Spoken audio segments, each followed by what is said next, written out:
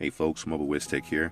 I made this quick video because someone posted a question in the comment section in one of my other videos wondering how they can stop apps from automatically opening once they've been automatically updated in the Google Play Store. Now you can imagine you have a ton of apps that just finished updating and all want to open at one time. That can cause some issues.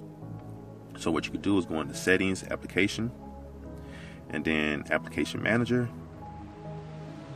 and then tap on the All tab there. And then scroll down till you see Google Play Store. And then once you see Google Play Store, just tap on it. And then here you're just going to tap on Uninstall Updates. And then from here you just tap on OK. So I'm not going to do it right now, but tap on OK, reboot the phone, and come right back in the same settings. And then you're going to tap update instead of uninstall updates. And that's pretty much it.